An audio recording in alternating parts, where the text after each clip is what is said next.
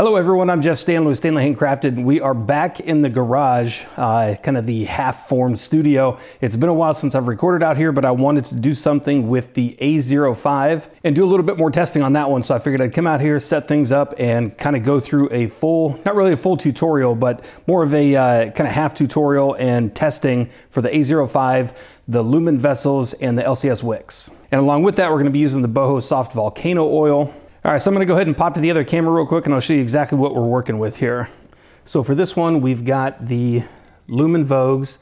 If you've ever seen the Aura style vessels, it's just those right there. And all the supplies I'm using today can be found at West Sound Candle Supply, and I'll go ahead and include a link for it in the video description down below in case any of this stuff jumps out and you wanna check it out. And we're gonna go ahead and use the pink one since it's Valentine's Day.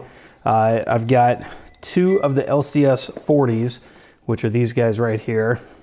The 35s and the 40s work really well in the A05 Coconut Soy. It's a softer wax, so you want to go with, I'd like to go with 2 double wicks instead of 1 single one. 1 single does work in these vessels, but the flame gets a little big, so I actually like 2 smaller wicks, which burns perfectly in these. We're going to be using the Bohosoft Volcano in this one. Really nice spring scent with Valentine's Day and spring coming up. And then of course I'm going to be adhering these wicks with red RTV silicone. This is a gasket adhesive. It secures wicks better than anything. You can use wick stickers, but I like using this because once you put this stuff down, those wicks are not going anywhere. All right, so I'm gonna go ahead and open up the wax. I've got a trusty, I'm going old school today. I've got a Presto pot, so I'm gonna go ahead and open the wax. We're gonna get it melting, and then we're gonna go ahead and place the wicks and then let everything sit for about an hour.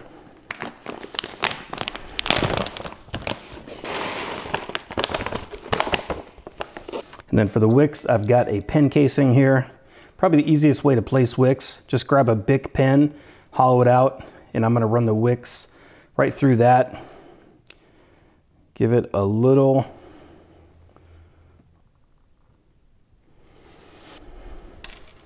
And then I'm gonna go ahead and put those just a little bit off center.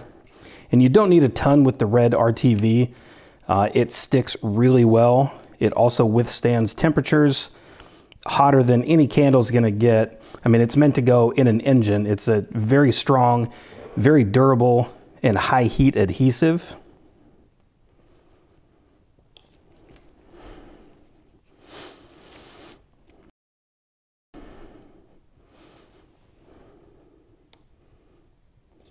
And when you're done with this stuff, definitely put it back in a plastic bag because it will harden up. That's probably the worst part about the red RTV. If you don't seal it well, the tip of that will harden up and then you've got to scrape that out before you can use it again.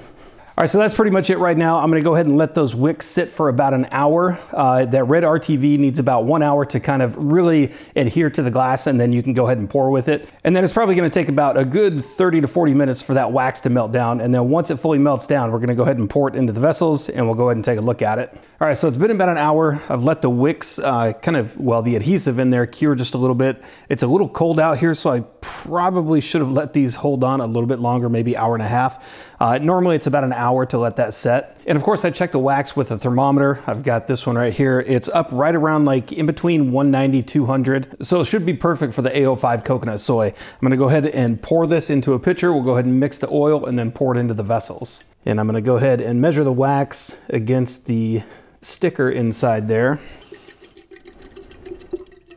All right, so I went ahead and measured out my wax. We're gonna go ahead and add this oil here, and I've already got this one pre-measured out. And for this one, I'm just adding 8% fragrance load. And I'm gonna go ahead and put on the screen how much wax we used and how much oil I used. Go ahead and stir that for just a little bit. Make sure it's good and mixed. And then we're gonna go ahead and pour those in. Hopefully those wicks don't pop up. It should be okay. And I added a little bit of coloring in this one just to see what it looked like with a little bit of pink for Valentine's Day.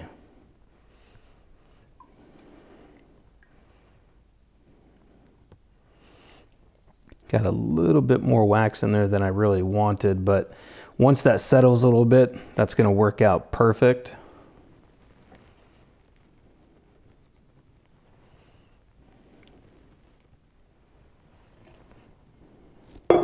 All right, we're gonna go ahead and let those sit for a little bit. I'm gonna go ahead and pull the wicks once the wax hardens up a little bit. I'm just gonna go ahead and pull the wicks into place, and I'll worry about the sinkholes or the trails that they leave after.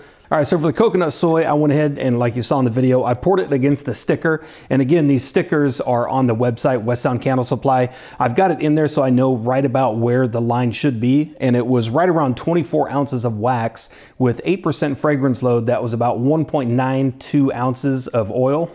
All right, so it's been a couple hours. We're gonna go ahead and take the wick holders off of these. I went ahead and placed some, so we're gonna go ahead and take those off, look at the tops of these. And then of course, after that, we'll let them sit for a little bit, and then we'll make another video where we go back through and test the hot throw on these.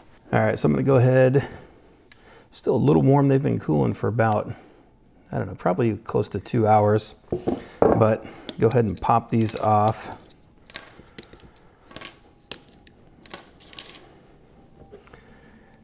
And you can see a little sinkhole right in the middle. Not horrible, but I'm gonna go ahead and pop a chopstick down through the middle of that just to open it up, and then we'll melt that down. And the pink on that one actually turned out pretty nice. I used 2 drops of red. I'd probably just use 1 to get a little more lighter pink.